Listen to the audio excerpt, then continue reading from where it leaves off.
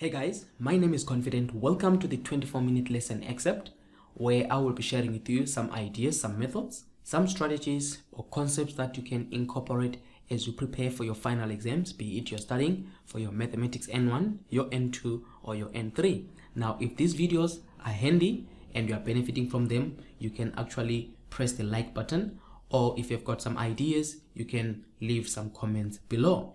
If you also like to be notified of extra videos every time we post them, you can subscribe to our channel and then you'll get some notification every time there are new videos.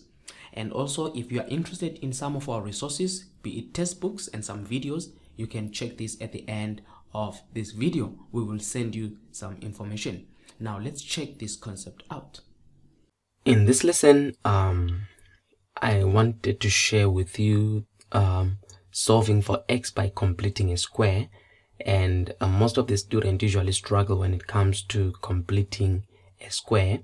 You can solve for x in a quadratic equation by using the vector, simplifying by grouping, or using the product and sum method, which I teach in the mathematics N3, or you can solve for x in a quadratic equation by using the quadratic formula.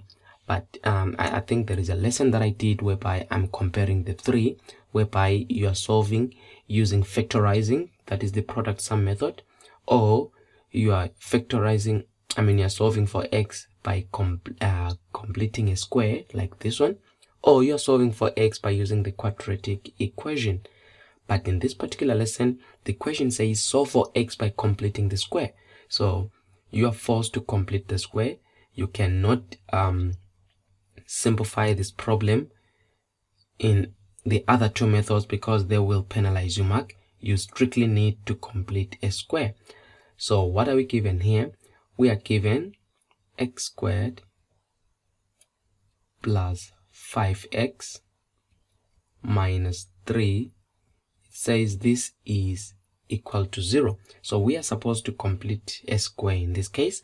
So how do you go about completing a square? You need to definitely practice that. You take the negative 3 to the other side. Okay, before we do that, actually, you just have to ensure that the number, which is the coefficient of x here, you must ensure all the time that it is a 1. So if the number is a 1, in this case, you tick to say already it is done the proper way. If it is not a 1, you have to first divide by that number in each and every part so that you are remaining with a 1. So if it was a 2, you're going to divide each and every item by 2. But in this case, as I said, everything is in check. Now take the 3 to the other side. If you do that, you are going to have x squared plus 5x. It is equal to 3. That's the first part. And then the next part that you need to do in this case is to look at the coefficient of x, which is this number. It is the coefficient of x. In this number, the coefficient of x, we're going to divide it by 2. So how am I going to write it? I'm going to say x squared plus 5x, and then plus, remember I said I'm going to divide the coefficient of x by 2, so it is going to be 5.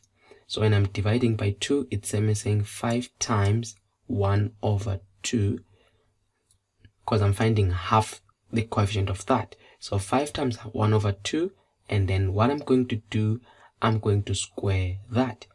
So I think it will be better if I use a different pen. So what I'm having in this case, I take the coefficient of x, which is 5. I divide by 2, which is, in this case, I can even write it like that, 5 over 2. It's the same as saying 5 times 1 over 2. You can test with your calculator. 5 over 2 and 5 times 1 over 2 is the same thing. It will be that. Then I square that coefficient of half the coefficient of x, and then it will be equal to 3 plus, and then what I did on the left I must also do on the right, which is 5 times 1 over 2 squared. Okay, so now when I simplify then this further, I'm going to have x squared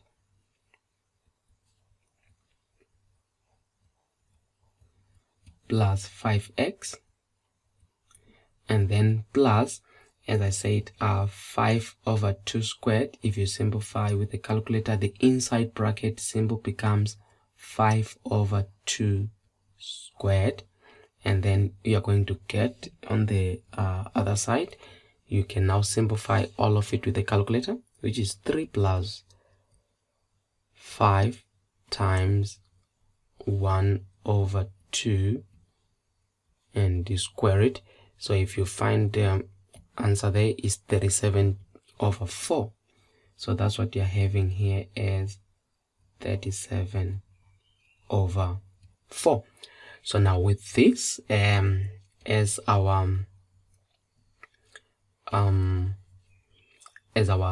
simplified version, what I want you then to focus on is, you see we have got a square there and we have got a square there.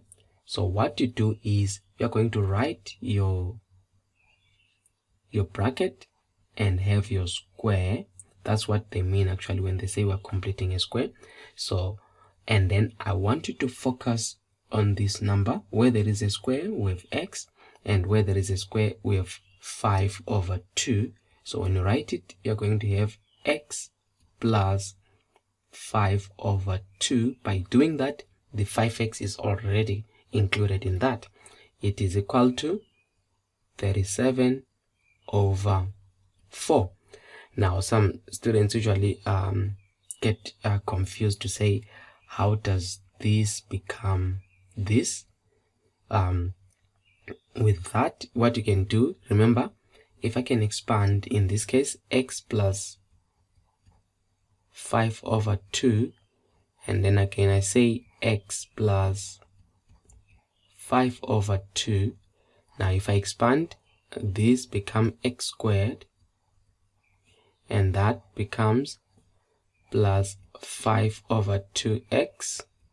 Then I've got that, which is plus 5 over 2x, and then that and that, which is plus 5 over 2 times 5 over 2, which is 5 over 2 squared. So I've got x squared.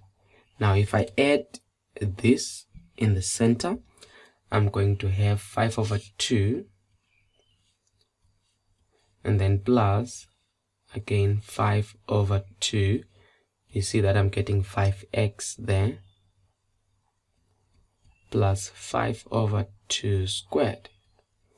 Now you can see that actually the 5 is already included in the square, so you can see that it takes me back. So that is a proof to say this part is actually this whole part. That's what they mean when they're actually saying complete a square. So when you have done that, you have to simplify now. How do you simplify? For you to get rid of this particular square, you must square root both sides. You must square root both sides, and when you square root, you must say plus or minus on the other side. And then when you do that, the square will fall away. Now you've got 5 plus 2 is equal to plus or minus square root of 37 over 4. And then when you have done that, you have to now transpose or take this particular 5 to jump the sign. Then it will be x is equal to minus 5 over 2 plus or minus square root of 37 over 4. So that's how we solve for x in this case. They said solve for x by completing the square. So what you can do is you can literally take this answer and you try to substitute it in the original. you can take that answer and substitute it into this original, and you can see that it can actually give you that. So let me try to do that.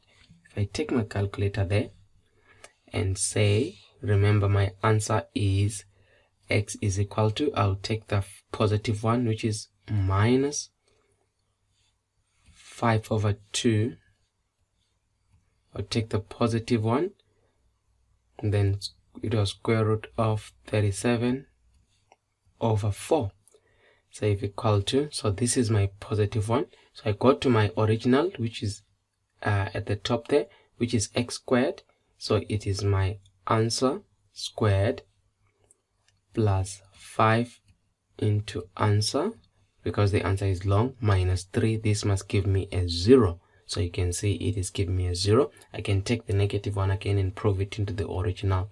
It will also give me a 0, meaning I did manage to complete a square successfully. So this is how you can complete a square in this case. Solve for x by completing a square. I hope this was of benefit to you. Remember to press the like button, or you can subscribe to our channel so that every time we post a new video, you will be notified of some new material that we are adding. Thank you. I hope the video that you just watched was of benefit to you. And as I said, if you benefited from the video, you can press the like button, or you can leave us a comment below. And if you want to be notified of these videos, you can always subscribe to our channel. Now, if you want the full curriculum of this mathematics, if you're studying for mathematics N1, N2 or N3, and you want the test book as well as the videos, we have a full curriculum of the mathematics N1, N2, N3, as well as the accompanying videos. We also have videos of the previous question papers, the latest papers that were written in video form. These question papers can assist you as you prepare for your exams. We also have PDF version of the previous question papers that were written since 2014 until now. And if you want them, you can check all the information from our website, and trust me, these will become very handy to you. We sell them at a very discounted prices, and it is worth the try. Thank you.